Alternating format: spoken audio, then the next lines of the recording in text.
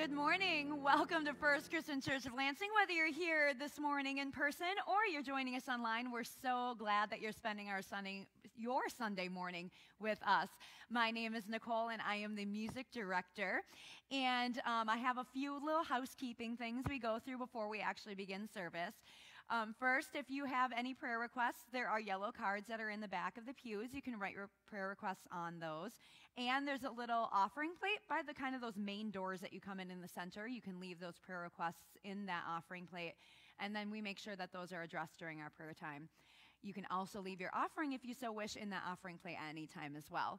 If you're joining us online, we want to be able to pray for you as well, so please write your prayer requests in the comments of this feed, and then we write those down for you and make sure that we can pray for you as well. And if you would like to take communion with us, we have an open table. Anyone is welcome to join us. We do it both by intinction, so you can come up and at the proper time and dip the bread in the cup. Or if you wish to be served an individual communion, you can remain in your seated. A deacon will serve that for you. If you need a gluten-free option, we also have those out on the narthex by the bulletins that are out there. So I think that is all I have to say.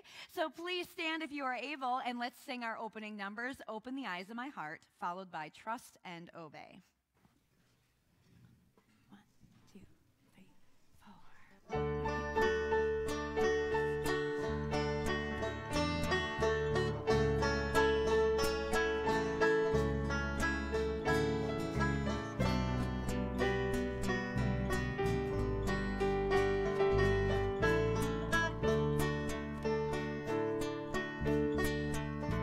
Open the eyes of my heart, Lord.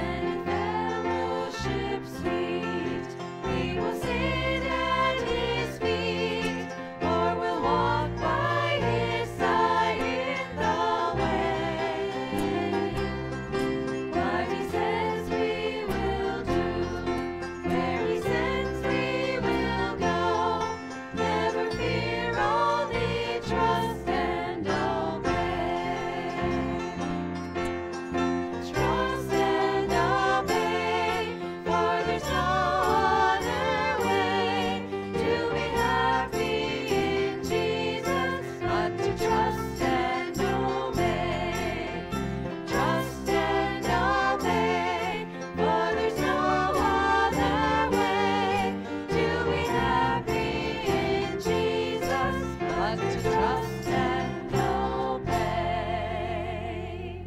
You may be seated.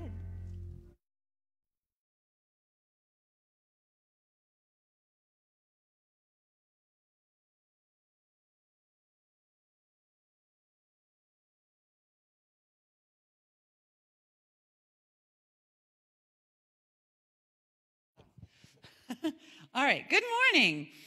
Our first scripture reading today is Luke 24, verses 13 through 27. Now, on that same day, 2 of Jesus' disciples were going to a village called Emmaus, about 7 miles from Jerusalem, and talking with each other about all these things that had happened. While they were talking and discussing, Jesus himself came near and went with them, but their eyes were kept from recognizing him. And he said to them, "What are you discussing with each other while you walk along?" They stood still, looking sad. Then one of them, whose name was Cleopas, answered him, "Are you the only stranger in Jerusalem who does not know the things that have taken place there in these days?"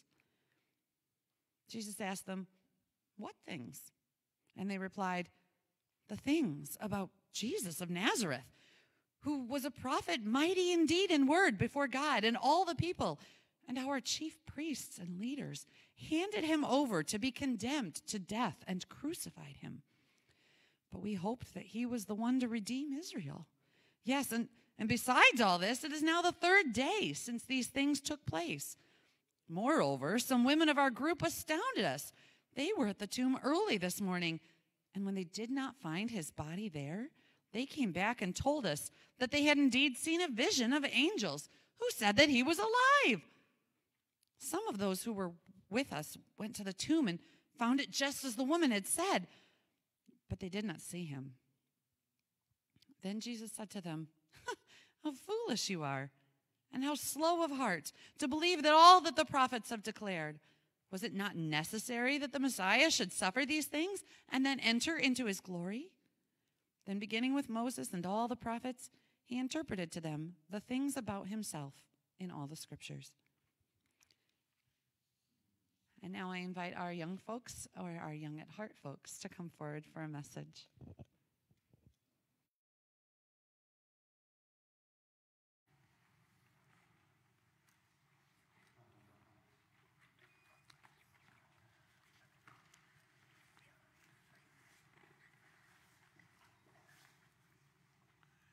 How many of you guys like to go walking? Yeah? Where do you like to walk? You like to walk with your mom where? Down the street. Down the street. Okay, that's cool. How about you, yeah? I like to walk with my grandma and my dog Chip. With the grandma and the dog. Which do you prefer, the dog or grandma? Okay. Yeah? Yeah, you got a big dog, don't you? Yeah. You like walking? Do you like walking with people? Sometimes people go walking in the woods. Do you ever go walking in the woods? Yeah? You like that? That's kind of fun. Do you ever have to go walk someplace like for school? Do you ever have to walk to school? You like walking to school? No. Yeah, me neither. Yeah. And also when me and her have a play date, sometimes we pretend that someone's chasing us and we're running through the woods. Running through the woods, that's kind of fun. Yeah. Well, the scripture that we heard today talked about Jesus walking with some people who were leaving the city of Jerusalem after the resurrection of Jesus. But they didn't know that Jesus had raised from the dead. They thought he was still dead. So they're walking along, and then Jesus walked by them, and they don't recognize it's him. Now, I always thought that was kind of funny because they would have known who he was, but maybe when you don't expect to see him, you don't really recognize him. But they were walking along, and he was explaining to them about all the things that had happened, and they didn't understand. And so he explained to them about all the things about himself that they should have realized. Sometimes when we walk, it's just a walk, right? Sometimes we walk, you have to walk to the car. You have to walk through here. There's a lot of places to walk around here. I really get my steps in when I walk around here. But sometimes you're walking with friends, right? And that's a different kind of walk. Sometimes you walk in nature and you look around and you see all the beauty of nature. That you walk with them, do you? Yeah. Sometimes we walk and we're sad. Sometimes we walk and we're happy. Sometimes we walk and we think we're alone. Do you ever feel like that? Well, these disciples thought that they were alone, and then Jesus came to them. But one of the things I want you to think about is that we're never really alone when we have Jesus with us. Now, we might not be able to see Jesus or touch Jesus or hear Jesus or go over and listen to him in our ears, but we can listen to him in our hearts. Wherever we walk, wherever we go, whatever we do, Jesus is there. Isn't that kind of cool? When you feel alone, when you're with friends, when you're walking and jumping and hopping and skipping, whatever you're doing, Jesus is there. And I think that's kind of cool, because sometimes, I don't know about you, but sometimes I forget. You forget? And I feel sad. And then I remember that Jesus is there. Sometimes I get angry. Do you ever get angry? And you think, ugh. That sometimes you don't have words even for it. You just, ugh. But then I remember that Jesus is there. Sometimes I wonder if anybody loves me. Do you ever feel like that? But then I remember that Jesus is there. And you know what? Jesus is there not only in our hearts, but when we have and share time with other people. And it's up to you and I to be Jesus to other people who are sad and struggling. Yeah. It's a walking stick. Sometimes, if you're walking in mud, you need a stick. It's to help, or if you need to pick up trash. Or not, you don't want to step on your foot. Am I going to let what? You can touch it, yeah. Don't touch the end of it, though, because it's kind of pointy. Huh? You don't have to touch. You can touch it if you want to. Just be careful. Okay. Yeah. So just remember, wherever you go, whatever you do, Jesus is with you. And wherever you go, whatever you do, you can be Jesus for each other. So let's pray. We thank you, God, that you are with us in the person of Jesus. We thank you for his love that guides and directs us. We thank you that when we're sad or mad or hurt or alone, or when we're in the company of such wonderful friends like today, that you are present with us and we can know your love. Amen. Thank you, guys.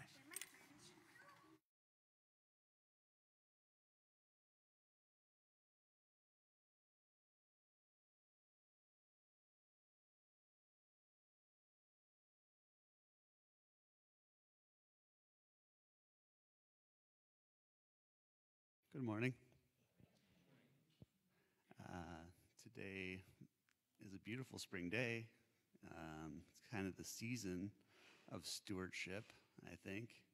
You know, everybody talks about spring cleaning. It's finally gotten warm. It's not such a task to go outside and take out all the old clothes and boxes and things that have piled up in the basement. I think stewardship has a lot of meanings, but one of them is, the maintenance. And I think maintenance to me is, 10% fixing, but it's 90% cleaning. Really, you're just cleaning something so it'll work right again. And I think a lot of things build up in our minds and our hearts that kind of stop our way of functioning. And I think sometimes we need that. I think God helps clear our minds and brings us back to base level and helps us feel like a human being again. So I think that's a part of stewardship too, and I hope you all take time for yourselves to sit with God and kind of clear out some of the old things that might be piling up. Will you pray with me? Dear Lord, may you be the stewards of our souls and clear the clutter that piles in our hearts. In your name we pray. Amen. Thank you. And yes, next we will have the second scripture reading with Karen. Part 2, the story continues.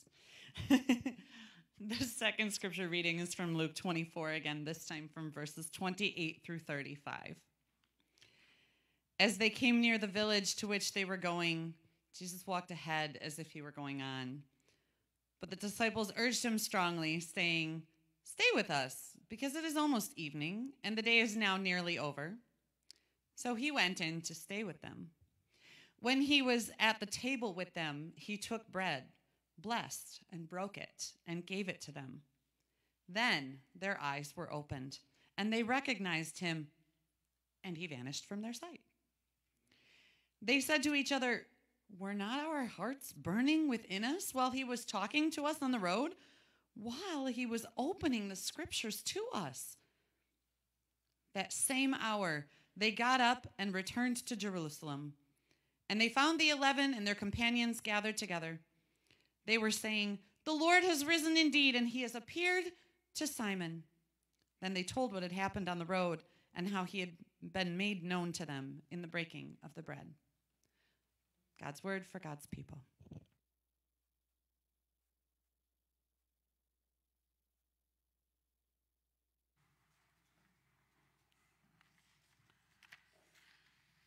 Let us pray. Lord, may the words which I speak and the meditations of our heart be acceptable to you, our rock and our redeemer. Amen. Well, Joyce and I missed you last week. I hope you had a good time. We missed seeing you guys. It was good for Andrew to see some of his American cousins. We had a good time having a Sunday off, although we did a little bit of singing at my friend Mark's church. I really miss preaching when I don't do it, but the time away was fun, part spiritual renewal, part catching up with old friends. Andrew went home Thursday, and it was a really blessed time having him here. He thought you all were cool, so that's a pretty good recommendation, I think. He was able to help Joyce and I get a clear perspective on what was happening in our lives here in Lansing. On that evening in the resurrection, some of the disciples of Jesus were walking home after a very difficult events of Good Friday, not aware that Jesus had raised from the dead. Like all the followers of the Nazarene, their hearts were broken. But what they needed was a new perspective. One of the things that this passage says to me, and I want to share with you, is we don't know everything. Now, that may be news to you or it may not be news to you, but we think we know how the world works, but we don't really know how the life in Christ can work for us. We know how the world goes. We know how things go. We go from life to death. Everybody is born. Everything is born. Spring is a time when we talk about new birth, whether it's cleaning out your garage or cleaning out our storage locker that we did this week, or starting a new project, or watching the flowers that you planted last year begin to grow. Everything is born and everything has a lifespan. Even trees that grow majestically have a lifespan, whether it's 1 hour or 100 years. Everyone, everything has a lifespan. And the one thing we know that along with taxes, I hope you paid this week, what we know along with taxes is that dead means dead, right? I always think of the line from The Wizard of Oz. She was not only merely dead, she was really most sincerely dead. Everything dies, from insects to people to trees to planets to stars die. And yet, when a loved one passes, we are surprised. We got news of a member of our former congregation, an older woman who's 95 years old, vibrant up until about the end, who passed away.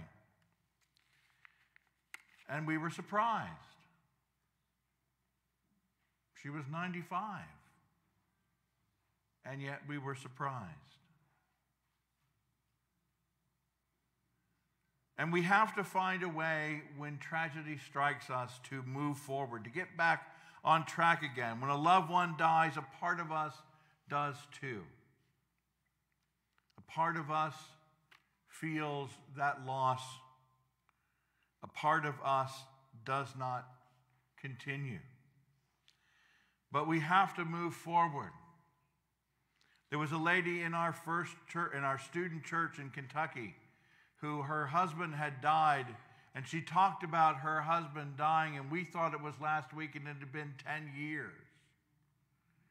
She had not been able to move on at all. But we have to be able to move forward, and that doesn't mean we didn't love the person. That just means that we need to move forward with our lives.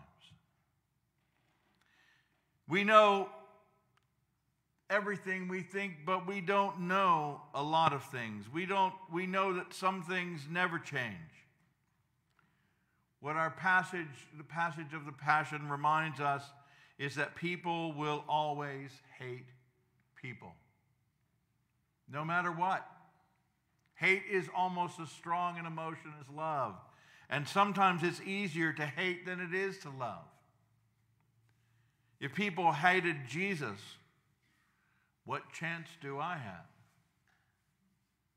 If people hated Jesus, what chance do any of us have? As the old song goes, Jesus was just all right with me. What chance do we have? People learn hatred. They're not born with hatred. They learn hatred, so that is our fault. We teach mistrust. We hear about mistrust. We learn how to hate. My son reminded me that I was watching the news 4 times a day. That's an awful lot of hate to watch, isn't it? So he said, Dad, cut it down to 2. I'm even trying to count it down to 1 or maybe 1 every other day. Because that's an awful lot of hate to deal with, isn't it? There's an awful lot of anger, an awful lot of hatred, an awful lot of fear. And people will always resist change when it happens. But change is one of those things that always happens. From the very hungry caterpillar all the way up to you and I. Change is inevitable. Change happens. Change is what it is. But change can also be a catalyst to hate. Those people move into our neighborhood.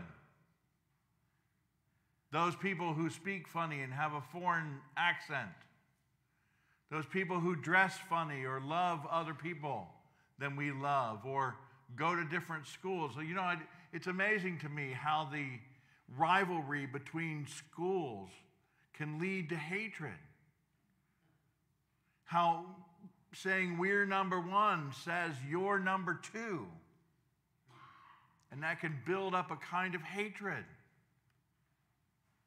Or getting into the wrong car, or knocking on the wrong door can get you killed. What level of mistrust and hatred has there to be in our lives? But change always comes. It always does. And yet we're surprised because life is change. If it wasn't, we would all be crawling on the ground. Do you remember when your children first learned to walk and talk? You couldn't wait for them to walk and talk, and when they started, you couldn't wait for them to shut up and sit down. But change always happens. It always happens. Life is change. People will always resist that change, and people will always die for their faith. There are always martyrs. There are always people who will put themselves in between so others can be protected. Happened to be watching the first Avengers movie last night. And Captain America says to Tony Stark, "You always look out for number one." But it was Tony Stark who took the nuclear bomb. I'm sorry, it's a spoiler if you haven't seen it. Took the nuclear weapon up and saved the world. Because someone will always stand in the breach and protect. Someone will always be there to protect. Some will always be willing to be martyred, and people are always willing to martyr others. People are always willing to take someone else's life. People are always willing to make a martyr of someone. But we can make a change in the world. We know that people know the stories of Jesus. They know some of them, like Christmas and Easter. Although Christmas gets wrapped up with Christmas trees and Easter gets wrapped up with bunnies, sometimes you wonder if it was a bunny who came out of the empty tomb. We get the stories mixed up. We don't really necessarily know all the stories. We don't know, a lot of people don't know stories like the one we heard today on the road to Emmaus. Or they hear the story about this phrase, the road to Emmaus, but they don't really know what the story is all about. We know the stories. We know about Noah's Ark. We've heard about that. We know about the Good Samaritan. We've heard that. But we don't necessarily know the significance of the stories. And people kind of have the wrong picture of Jesus, too. They think of Jesus the baby. And it's easy to think about Jesus the baby because babies don't call into question your belief system. But Jesus the man did. We think of Jesus the shepherd. You've seen those pictures, haven't you? Jesus the shepherd carrying the sheep on his shoulder. What a lovely little picture. Jesus never really was a shepherd, but we think that he was because of that little story. We think that he was. We get wrapped up in the story. But the sheep don't follow the shepherd. We need to tell people who Jesus really is. Jesus, the revolutionary. Jesus, the one who stood up for the oppressed. Jesus, the one who ate with sinners. Jesus, the one who called people who were righteous to a higher standard. Jesus who said to people, "Follow me and I will make you fishers of people." Jesus the Savior who died that we might have new life. So what do we know? We know that Jesus is risen. We believe the stories because we believe the people who told the stories. Jewish law says that it requires 2 witnesses. There were 2 on the road. He appeared to Simon, but then he appeared to the rest of them, Luke tells us. In John's gospel, John and Peter run toward the tomb. One goes in and the other one looks in but doesn't go in first. So when they get there, they see the same picture. 2 witnesses. And we believe the stories because we believe the ones who tell us the stories, don't we? We believe what Grandma and Grandpa tell us. We hear stories about the war. We had a man who just died who was on the Arizona just recently in World War II. Now, any of you remember World War II? It was in all the papers. How do we know World War II happened? We saw the videos. Well, videos can be doctored. We saw the documentaries. We read the papers. Well, those can be doctored. Well, Grandma and Grandpa told us, oh, we believe the ones who tell us the story. We know that the story of Jesus is risen is from our own experience. We experience love and we believe that it's true. We experience grace and we know forgiveness. And because of that, we're able to forgive others. And when we forget, others remind us. Going to church for me is like eating. Sometimes you have to eat just in order to make it through the day. Sometimes you have to eat just to have enough strength to go on.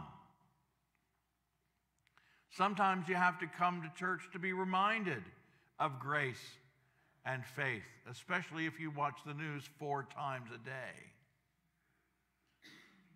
You have to go to be reminded that grace happens, that God loves you, and that God wants us to love one another. We know that we're different. We know that society tries to divide us up into subcategories. We know all the subcategories, don't we? Millennials, Gen X's, male, female, trans. We know all the categories they try to put us into rather than just being people. But Galatians 3:28 tells us that we are one in Christ Jesus. We seek to be served rather than to serve others. Jesus gives us example when he washes the disciples' feet and gives us how to live out that example when in John 21:17 he tells Peter, and by way of the scripture, us, to feed his sheep. We love because Jesus first commanded us. The old commandment that Jesus talks about and reminds us is to love God and love neighbor. But in John 13:34, he says, a new commandment I give you, that you love one another as I have loved you. And how did he love them? He forgave them. He died for them. And he rose again for us. We are the change that the world needs. We're not a club, although people think of it as a club. There's a church called Country Club Christian Church. That's because the town is called Country Club. I think maybe they could have come up with a better name, probably. But don't we think of that sometimes? You have to do things to get into membership. You have to believe certain things. You have to sign certain things on the dotted line. You have to say certain things about something like it's a club. And we can think of giving our offerings as paying dues, but that's not what it is. A lot of church people, when they don't agree with what the church is doing, holds back their tithes. Well, let me tell you, you're not, I'm sorry, Mark, but you're not, and the other elders, you're not giving to the church. You're giving to God and trusting the church to use it the best way that God can. That's why we give. That's how we give. That's how we share and what we do together. It's not an organization, but an organism. Organizations are human designed and destined to fail. Remember when the Boy Scouts started? You might have heard stories about that. You might remember growing up and Boy Scouts being huge and now they're smaller. You might remember churches being huge and now they're smaller. Even the Rotary and the Kiwanis and all those organizations are getting smaller and smaller because human organizations will fail. But the church is a living thing because Christ is living in it. We are not a religion. We are a fellowship of believers. A religion is a system of beliefs and practices, and you have to sign on the dotted line that you believe those things. But Christianity is a fellowship of the faithful. It's a fellowship of frail followers, human beings doing the best they can for the Savior they love.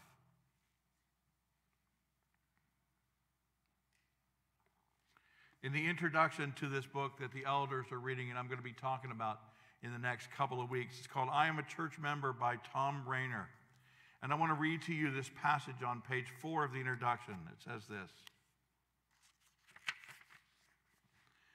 Based on our research of 557 churches from 2004 to 2010, 9 out of 10 churches in America are declining or growing at a pace that is slower than that of the communities. Simply stated, churches are losing ground in their own backyards. Another way of looking at it is generally. About 2/3 of the builder generation, those born before 1946, are Christians. But only 15% of the millennials are Christians. The millennials are the largest generation in American history and almost about 80 million members. They were born between 1980 and 2000. And we have all but lost that generation. We can blame it on the secular culture, and we often do. We can blame it on the godless politics of our nation, and we do that as well. We can even blame it on the churches, the hypocritical members, and the uncaring pastors. Lots of Christians are doing that. But I'm proposing that we, our church members, need to look in the mirror. That congregations across America are weak because many of us have lost the biblical understanding of what it means to be a part of the body of Christ. We join churches expecting others to serve us, to feed us, and to care for us. But we need to join churches so that we can love and care for one another. As your interim minister, it is my task to help you prepare for the next stage in the life of this church. And I am not concerned about whether this church becomes a mega church or not. I am working us toward being a stronger community of faith. But what kind of community faith are we going to be? We are disciples of Christ congregation.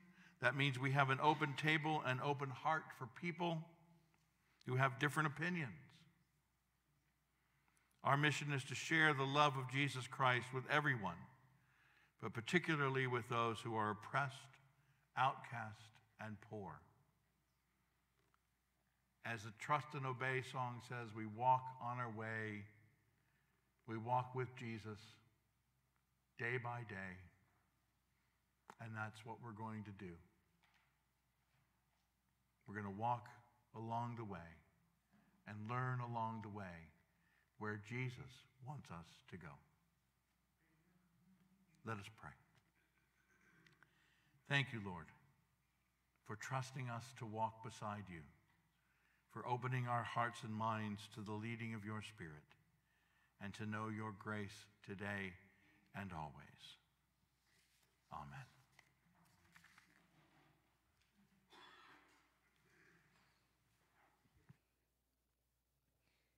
Please stand as you are able for our invitational hymn, number 216, Christ the Lord is risen today.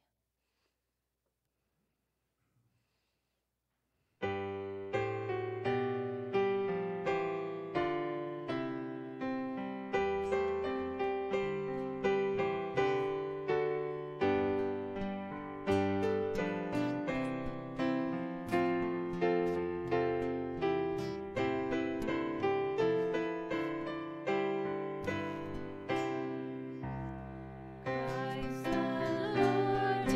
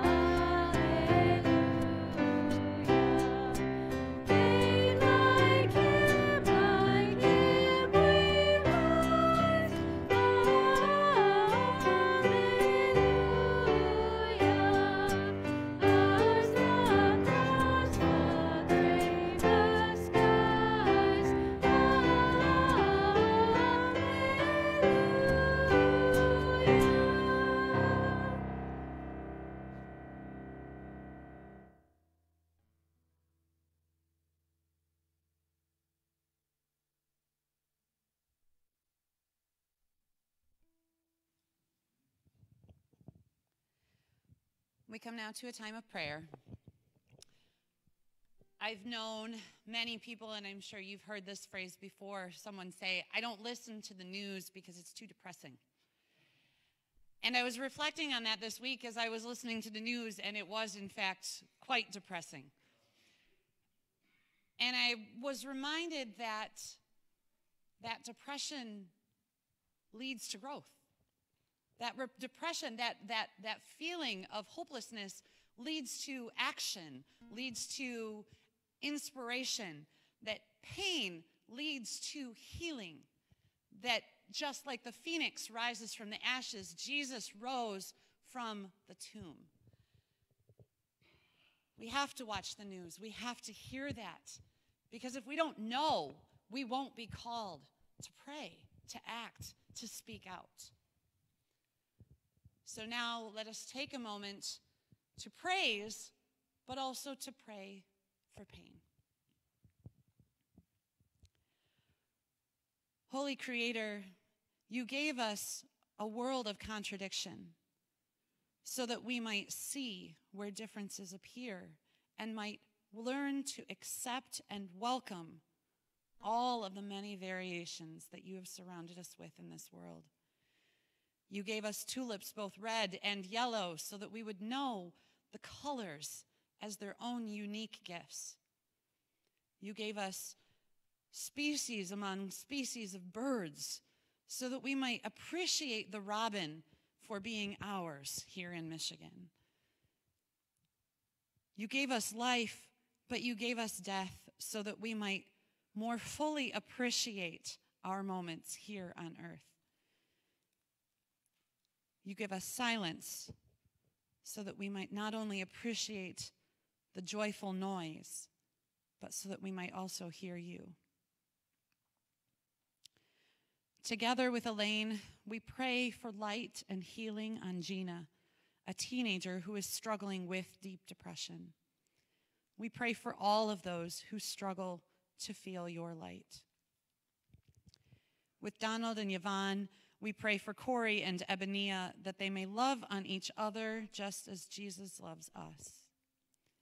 And also with Donald and Yvonne, we pray for their son Derek for his protection and direction. We pray for all those who are struggling to find their path. With the McAvoys, we pray for Jim's boss, whose 37-year-old son died in a car accident on Friday. And we pray for Sadie's harp teacher, whose husband died Saturday morning, ending a long struggle with Parkinson's disease. We pray for all those who are struggling with illness. We celebrate with those who overcome it. And we mourn with those who are finding healing in the release of pain and in death. We pray with Patricia for the Belfon family, for Mr. Everard Belfon's memorial service this coming Monday. And again, we pray with Yvonne and Donald. Let us pray and serve others who do not know Jesus, for through his death, he opens paradise to all who believe and serve. We open our hearts and our minds in this moment to pray to you the silent prayers that we're not yet ready to speak aloud, but that weigh heavily on us.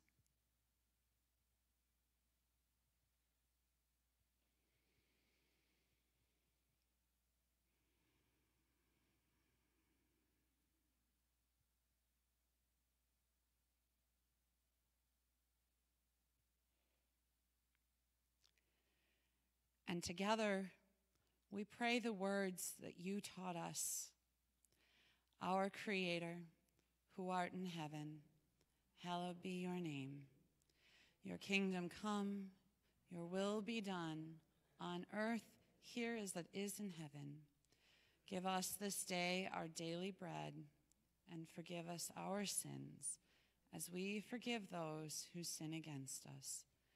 And lead us not into temptation, but deliver us from evil. For thine is the kingdom, and the power, and the glory forever. Amen. You may stay seated, but we invite you to join us in singing hymn number 231, Sing of One Who Walks Beside Us.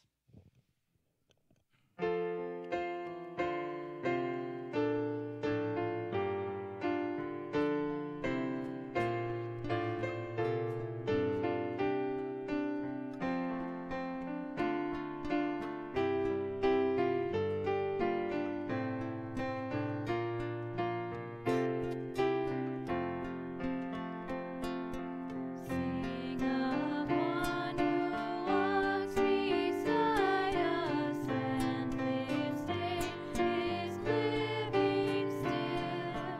One who now is closer to us than the thoughts our hearts distill.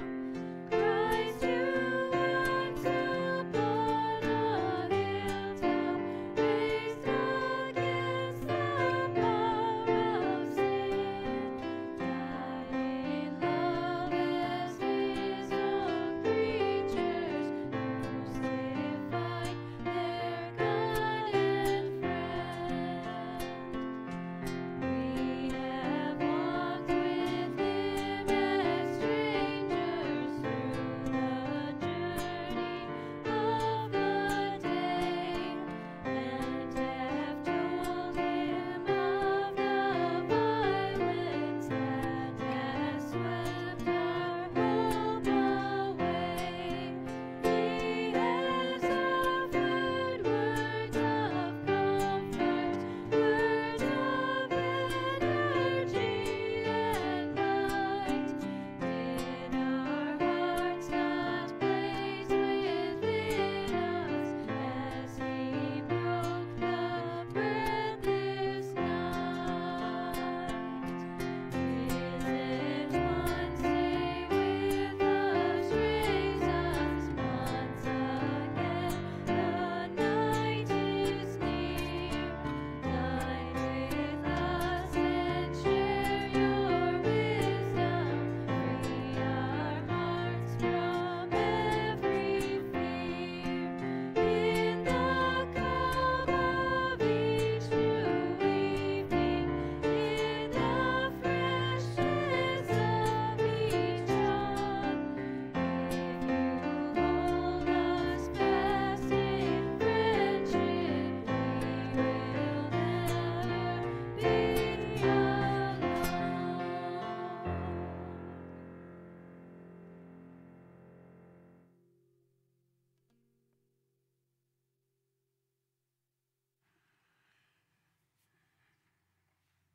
Did not our hearts burn within us as he spoke? Wait a minute, Jesus. Don't go any further. Stay here and eat with us. And he was known to them in the breaking of the bread. Now, some scholars have said it was the way that he did it, in the fact that he blessed it and broke it instead of broke it and blessed it, but I think that's being a bit pedantic. I think it was the fact that it's at the communion table that we see Jesus. It's at this table who he invited us to, who breaks the bread using our hands, who pours out the cup using our hands, who shares it using our hands, and who helps us receive it using our hands. So, we invite you on his behalf to come and share in the feast where he is present in the bread and in the cup and in the hearts of everyone who comes to share. On the night in that upper room, Jesus took the bread and blessed it, broke it, and gave it to his disciples and said, "Take, eat. This is my body, which is broken for you." And likewise, after supper, he took a cup, and again he gave thanks, and he said, "Take all of you and drink from this, for this is the blood of the new covenant, poured out for you and for many for the forgiveness of sins. Do this as often as you drink it, remembering me."